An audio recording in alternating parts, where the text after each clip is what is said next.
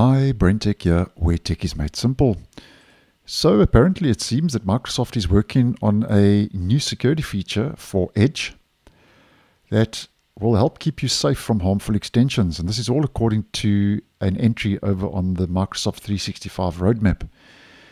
Now, normally what you would do if you are using Edge, if you want to get a new extension, you'd head to your extensions, get extensions for Microsoft Edge. You can do that from Edge add-ons or the Google Chrome Web Store.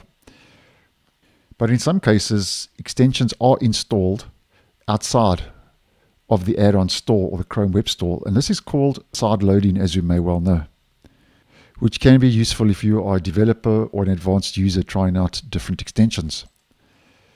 But the only problem with sideloading is it can introduce unwanted or harmful extensions. And some are designed to reinstall themselves even after you delete them.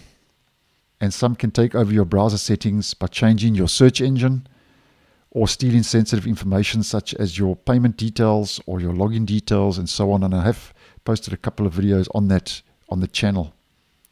Now, if we head over to the Microsoft 365 roadmap, because it's still in development, hasn't made it as yet even into Edge Canary, which is an early preview version. If we have a look at this, it says Microsoft Edge adding protection against malicious sideloaded extensions.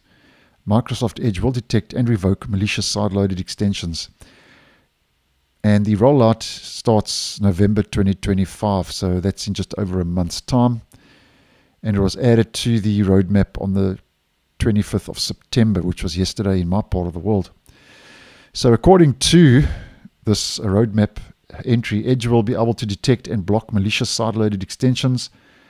And it says in development, as you can see. So they still got a couple of phases, 2 and 3 to go for before this makes it to the actual release version to the general public. Now, this seems like a good idea, but I just hope that Microsoft gives us a so-called filter or an option to be able to turn this feature on and off.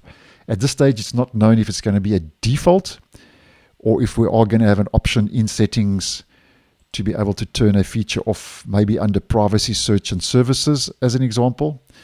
But like all these new features, I'm going to keep my ear to the ground. And obviously, if I get more info, I will let you guys know. So thanks for watching, and I'll see you in the next one.